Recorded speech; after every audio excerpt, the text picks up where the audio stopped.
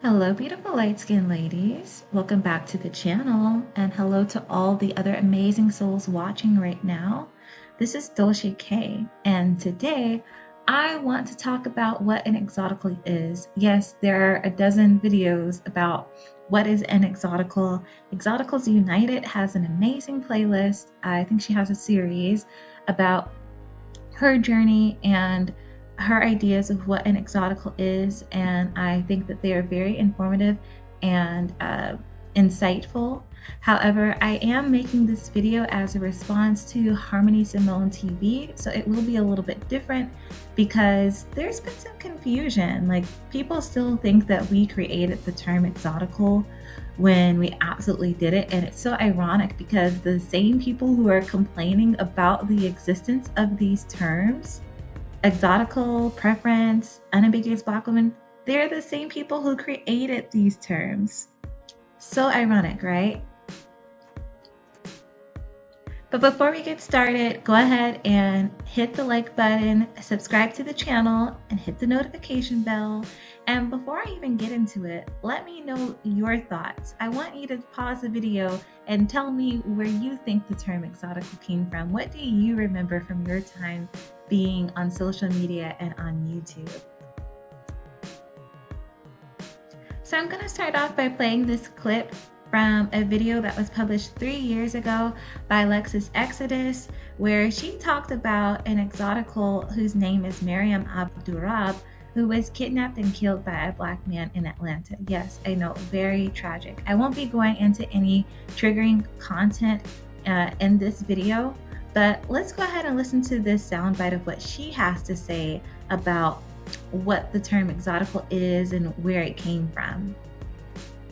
So today we're going to talk about the exotical. And exotical, I'm not quite sure where I initially heard that phrase from.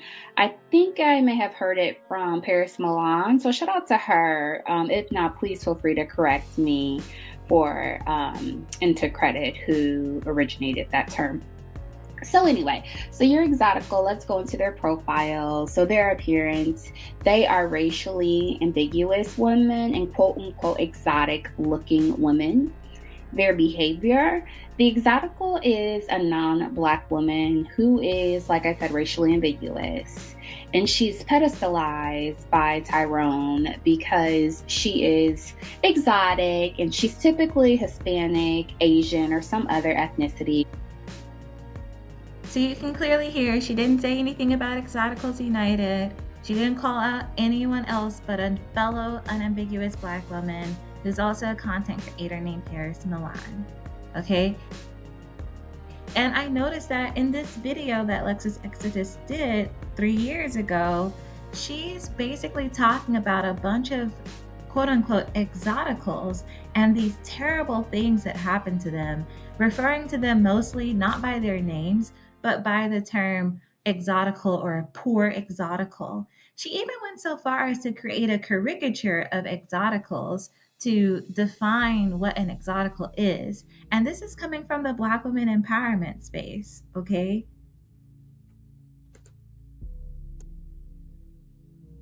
Let's take a look at this caricature that she made. And I'm not sure if she made it, but she did put this in her video. You can see her watermark in this screenshot right here. But this is what was going around in the Black women empowerment space. So she has a non-Black looking woman on here who is, I guess, in Blackistan.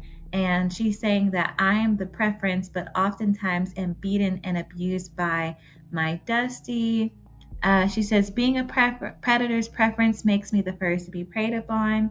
And I don't disagree with any of this, but I noticed that this is a caricature, right? And it's centered around not, hey, we understand that there's a group of men that pose a threat to all women, but it's centered around, hey, this woman who is supposedly higher up in the racial hierarchy is getting the same treatment as us. Ha ha ha. That's basically where she's coming from with this. And she even admits that exotical is also known as the preference, but doesn't receive preferential treatment, right? So How is it a benefit to be pedestalized if you don't receive preferential treatment? So when people tell us that exoticals, think that we're better than everyone else, that's not true, because we don't really have that preferential treatment from Black people. No, like that's not. And when we do, it's not, we don't perceive it that way. Just because Black people or some colorist Black men are going crazy about our hair and our skin tone, that doesn't make us feel good. It actually is very yucky, okay? But let's look at the left side of this caricature. She is talking about exoticals being foreign or being exotic or being racially ambiguous and being pedestalized specifically by Black men. And that an exotical knows that this man just likes her for her appearance and is white worshiping. I don't know what white women have to do with this, but again, anything that is not unambiguously Black, during this time, Black women were equating that or relating that to white women. Okay, so she's saying they don't matter, they don't care. They'll still get with this man and use them for money, right? But then they still get mistreated, cheated on, and abused. So this is basically just a caricature. And honestly, if we were to replace the words preference with Black women, since this is a shared experience between Black women and exoticals when in relationships with Black men, that would be seen as racist. Like if this woman had dark skin and she had an afro and she said that I'm the Black woman, I'm a Black queen, but even though I'm a Black queen, I'm oftentimes beaten and abused by the men in my community, this would be seen as insensitive and racist, because while Black femicide is a reality, while intimate partner violence is also a reality, who would want it to be perceived or be portrayed this way? You wouldn't want something like Black femicide to be portrayed this way, where all of the attention is now on the victim instead of on the perpetrator, right? I've never seen a caricature like this made for Black women. Not at all. And if I have and I just don't remember, I bet you, like, if there is actually a caricature out there of Black women regarding Black women's experiences with Black femicide and domestic violence and intimate partner violence, it's being condemned as racist and problematic. You don't make caricatures of victims, right? And especially not if they're Black. But if they're not Black, if they're an exotical, it's okay. I have some more receipts. Look at this comment. These receipts basically show that we did not come up with the term exotical, okay? So this person says, exotical has been around for years, if not decades. I think it got really popular within the past 5 years when people started using it to make fun and labeling Black men's preferences. And they're exactly right. This comment was from 3 years ago, and they're saying that even then, at 3 years ago, it was popular, or it gained traction within the past 5 years because people were using this term to make fun of women who were pedestalized by Black men instead of making fun of the Black men themselves. Like, make it make sense. Here's another receipt. This is why we're not lying when we say that people like Cynthia G, Chrissy, Lexus Exodus, Paris Milan, they created this term. Someone else says exotical. I think Chrissy made up that term. Okay? And I just want to mention that this video that Lexus Exodus made, it was not, the main message was not that, hey, Black men are a threat to women in general, right? That was not the main message. The main goal of that video was to give Black women something to feel better about the fact that Black women or Black men were preferring mixed race women or lighter skinned women or non-Black women, and say, hey, you know what? It's okay that our counterparts like these women because they're beating them too. They're killing them too. So they're not getting anything better than we are. I mean, tell me what else would make these women relevant to Black women empowerment content creators other than the fact that they were abused, brutalized, and even killed by Black men? these women don't actually care about the quote-unquote exoticals. They're using this as like, they're consuming it. They're consuming it as entertainment.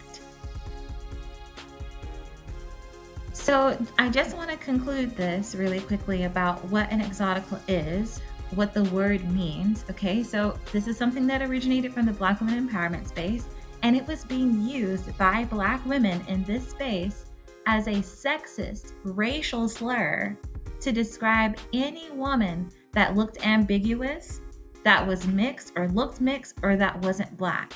So it targeted any woman who wasn't fully Black or didn't look fully Black.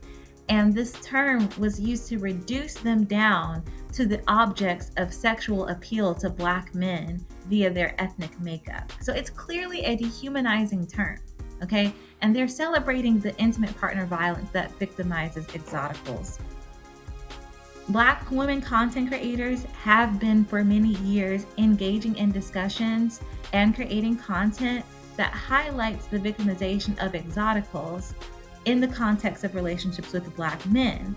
And while they were doing this, they were overtly displaying schadenfreude, basically deriving a sense of pleasure or satisfaction from the fact that these women were being abused by Black men, especially if it reinforced narratives about competition or inequality in the racial hierarchy of women, right? So this video that Lexus Exodus made is just one example of many that was created not to say, hey, we sympathize with other women because we understand that, you know, it's Black men who are the issue, that are very violent towards women, and we all need to come together and do something about it. No.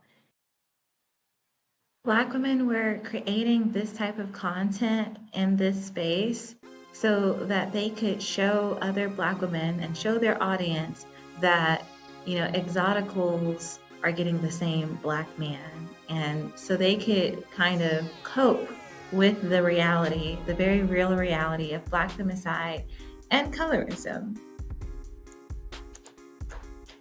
And I do want to emphasize that this is not something that was a rare occurrence. Like, this wasn't something where, oh, this content creator happened to make this one video about this one exotical. No, they created this term because they decided to create a slew of content, a library of content about specifically exoticals and preferences being victimized and brutalized. They were celebrating and relishing in the fact that these other women of other races were being brutalized and victimized by Black men. Initially, the only difference between exoticals and Black women was that exoticals were of a different race or had more admixture or just looked different. But take that out of the equation and they're both in relationships with Black men. Like, there are exoticals who date Black men who are being brutalized and victimized, and there are Black women who date Black men who are being victimized and brutalized. And let's take this beyond dating. There are exoticals who have Black fathers or who have Black male family members or are living in a Black community who are brutalized by the people in their community, just like Black women are brutalized by the Black men in their community. So there really was no reason for this division anyways. So my question to all the Black women empowerment creators, and specifically to Harmony Simone TV, I want you to think about this question, okay? And try your best to gather research to answer it. How did creating the term exoticals benefit Black women? What benefit did Black women get out of creating the term exotical? You'll notice that all of the content in the Black women empowerment space about exoticals is all about how a man is treating another race of woman. It's all about their dating outcomes. You know, you'll see baby mama this or single mother preference that. It's all about male-centeredness. Okay, and I think that's particularly interesting because you'll also see them talk about exotical men or non-Black men and praise them, but how can you divest to another race of men and want to praise them, but then you want to degrade their counterparts. But the purpose of creating this sexist, racist slur was to further degrade a group of women that's already being sexually targeted by Black men, okay?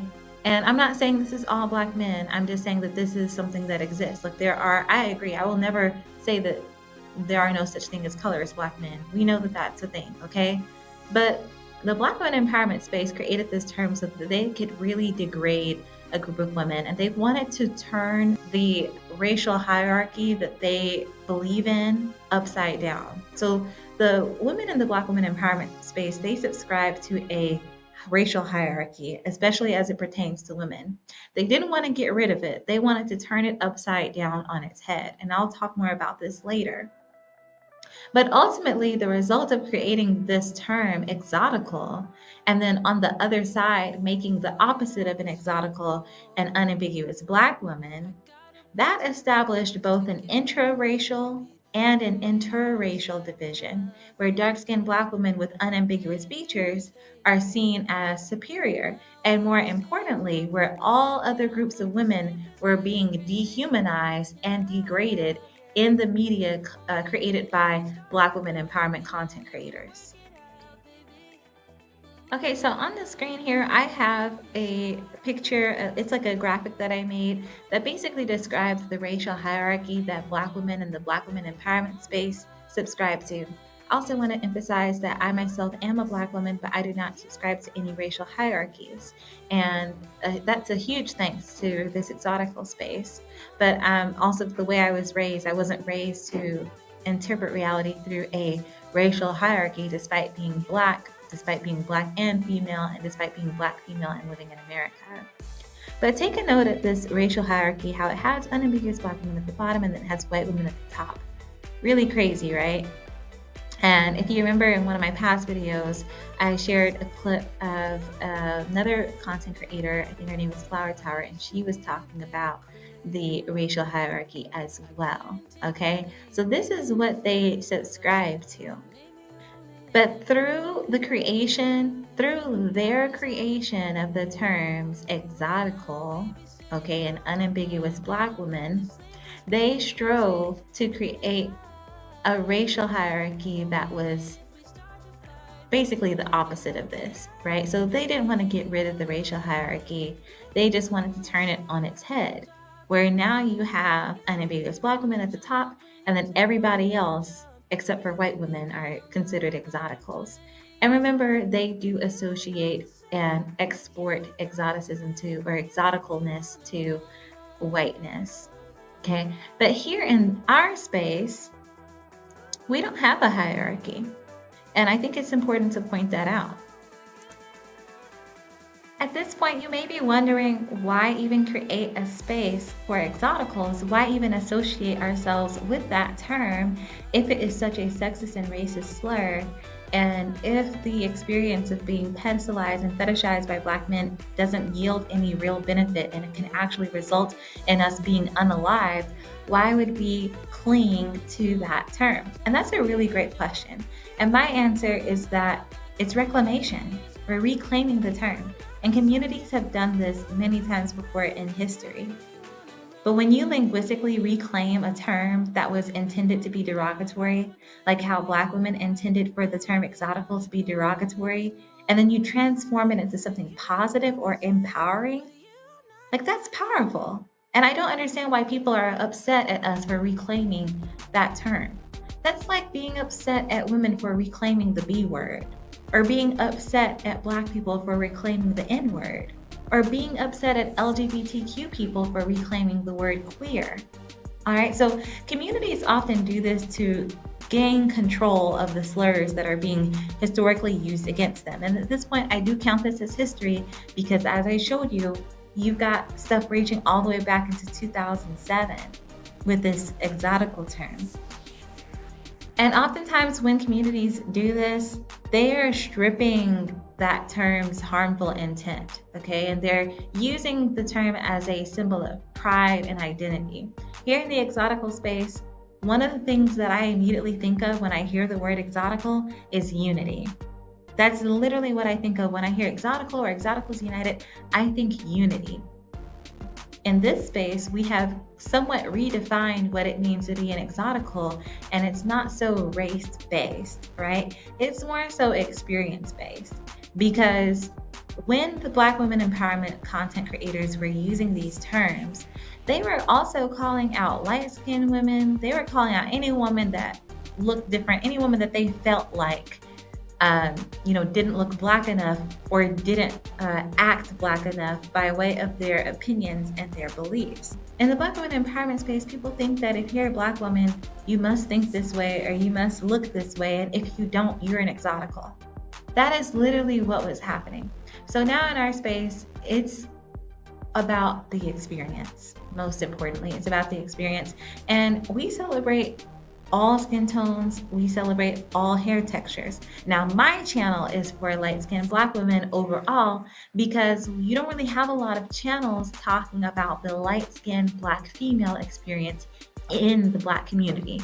You got a lot of channels talking about the Black female experience in the Black community and outside the Black community, but they're mostly about like dark-skinned Black women. You don't have a lot of channels doing that same thing for light-skinned Black women, so I will be one of the first, or one of the most recent, because I'm pretty sure there were others before me. I don't know them. But yeah, speaking of celebrating other skin tones and hair textures, a lot of people think that this space is divisive or colorist, but we're not the ones that are trying to replace one racial hierarchy with another. You want to know what racial hierarchy we're promoting? This is the racial hierarchy we're promoting on the screen, okay? You see, it's a circle. It goes in a circle. There is no one on top. So there's space in the exotical space for literally everybody. Anyone who can relate to some of our experiences of being thrown in and out of Blackness or being brutalized because of our admixture. And that's why we need this space, because there's no room to talk about color discrimination against light-skinned people in the Black women empowerment space. Light-skinned Black women did try to start discussions about color discrimination against light-skinned Black women, and Black women, like unambiguous Black women, did not want to hear it. And to fight back against that, they lumped us in this exotical category. Okay, so yeah, that is my take on what an exotical is, who created these terms.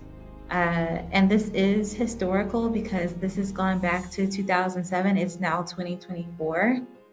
So we have every right to reclaim this term. And everyone who's mad, like if you're watching this and you're mad every time you hear the word exotical, you need to get mad at the likes of Exodus, however you say her name, and Cynthia G, and Chrissy, because they all were using these terms and they created them. They created the racist, sexist slur of exotical. I mean, this one even made a whole caricature of exoticals. That's just terrible. To all of the Black women empowerment content creators and their followers who are angry that we exist and angry that there is a division. It's my hope that the division will end, but I'm not going to stop making content about our experiences as light-skinned Black women or the overall experiences of exoticals.